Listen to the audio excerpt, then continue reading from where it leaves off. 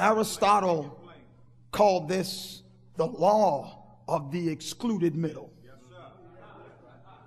That means there's no middle ground. You are saved or you're lost. Saint or sinner. You are either righteous or wretched. You are not one or the other, or rather you're not both, you're one or the other. You are either with them or you are with us, and there is no middle ground. And I have come today to tell you, at some point you must make a transition from them to us. The them are those who are perishing, and the us are those which are saved.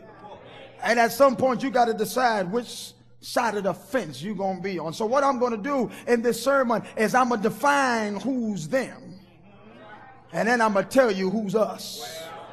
And then you need to make a transition from them to us. Are y'all following me on today?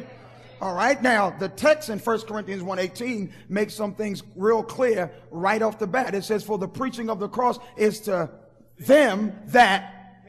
So we know who the them are. Number one, we know the them are the folk who's perishing. Oh, they haven't perished yet, but they are on their way. And then the us, the text says, are those which are saved.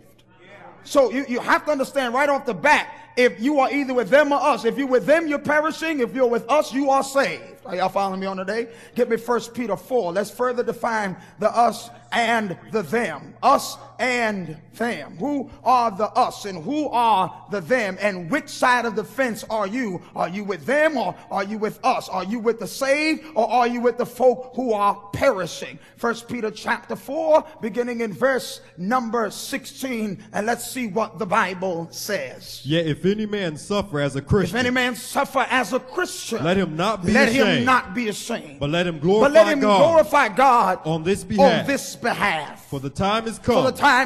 That judgment must begin. At the house of God. At the house of God. And if it first begin at us. And if it begin at us. Now, who's the us? The us are the Christians of verse 16. And the us are the folk in the house.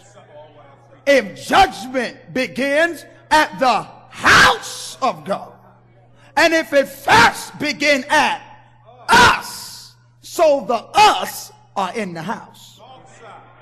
And the folk in the house were called Christians.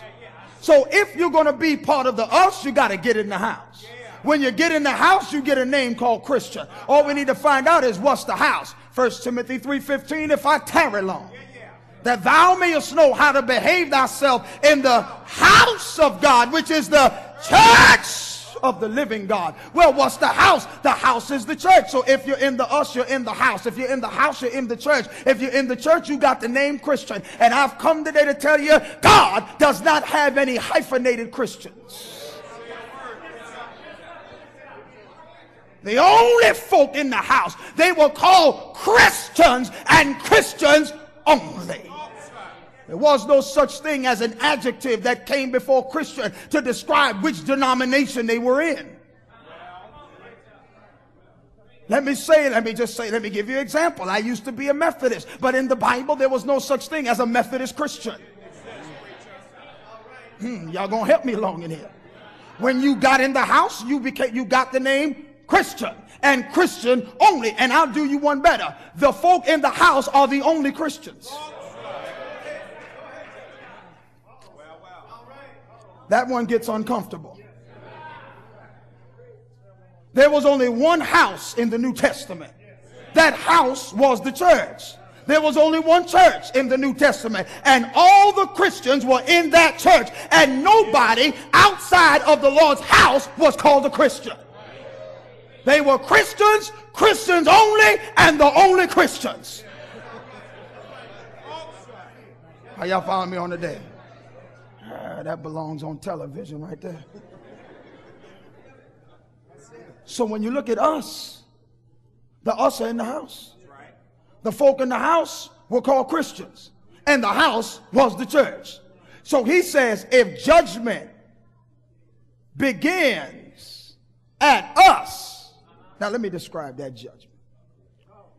Because some people think this is second coming judgment, and it's not. He says, if judgment begins at us.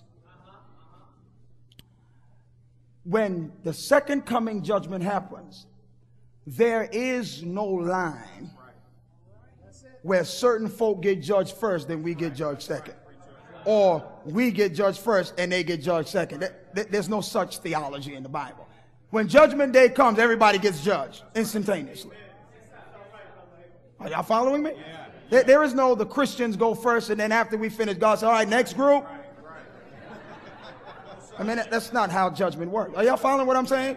There's no waiting room where I wait or rather the sinners of the world wait while the Christians go first, and then God judges us and say, all right, those of you going to heaven, you go ahead. And then he goes, all right, you folk in the waiting room, please come out. Bailiff, get them. It doesn't work that way. The Christians in 1 Peter 4 were already under judgment in the Roman Empire. Peter's argument is, if judgment is starting with us now, with our persecution, what you think gonna happen to y'all? If you think the judgment you've given us is bad, you wait for the judgment that's gonna happen to the sinner. Peter's saying, if judgment begins at us, what's gonna happen to them who have not obeyed the gospel of Jesus Christ? Are y'all following this? So it's not a second coming judgment. Peter's just, if you read the background of Peter was under the government rule of Nero. And Nero was already judging these Christians. He was already setting them on fire and persecuting them. They were already under judgment. But Peter says, if you think it's bad on us, if you think this judgment's bad, what you think's going to happen to folk who are not Christians under God's judgment? Are y'all following that on today? All right, let's keep going. He says, judgment must begin at the house of God if it first begin at us. Who's the us in the house? Who the folk in the house? The Christians. What's the house? The church. Now, who's them? Let's stay in the same chapter. Go ahead and read. What shall the end be of them that obey not the gospel of God? What shall the end be of? Now, who's the them? The folk that have not obeyed the gospel of Jesus Christ. So you're either with the us that's in the house, the us, that's the Christians, or you are with the them that have not obeyed the gospel of Jesus Christ. And I've come today to tell you, this morning is the morning where you need to make a decision. Because you ought not leave this building with them. If you're going to leave this church building, you better leave with us. The folk that are saved. And not the folk that have not the folk who have not obeyed the gospel of Jesus Christ. And there's a lot of folk with them. Who's the them? The folk who have not obeyed. Who's the us? The folk who are saved in the house, got the name Christian, and they are members of the church. Now get me 2 Thessalonians chapter 1. 2 Thessalonians chapter 1, verse number 7. Verse number 7. 2 Thessalonians chapter 1 and verse number 7. What does the Bible say? And to you who are troubled. And to you who are troubled. Rest with us. Rest with us.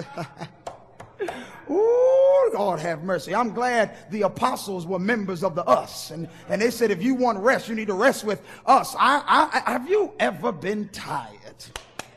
I'm looking forward to the day when God will give us some rest. I don't want to be with the them that have not obeyed the gospel. I want to be with the us who are going to rest. If you're anything like me, I'm tired of fighting sin. I need some rest. I'm tired of fighting false doctrine. I need some rest. I'm tired of struggling with false members and false brethren and folk that stab you in the back. I'm looking for the day when I can get some rest. Anybody ever been tired? Anybody ever look forward to the day when God will give you a mansion, robe, and crown? Anybody looking forward to the day when there's no more mortgage payment and no more bills and no more light bill and no more mortgage and no more if you're tired of getting mail every now and then that says you're about to be evicted, no more eviction notice. I'm going to have my own mansion where the mortgage has already been paid by the blood of Jesus Christ. I'm looking for my rest, church, because every day I live I get just a little more tired. tired. Every day I live, I realize I need to go home. Every time I live, I realize that I need to hurry up and get my life right. So when God comes back, he'll say, well done, my good and faithful servant. You've been faithful over a few things, but I'll make you ruler over many. I'm looking for rest, church, and I refuse to be with them because it's time to get with the us. And when you're with the us, you get rest.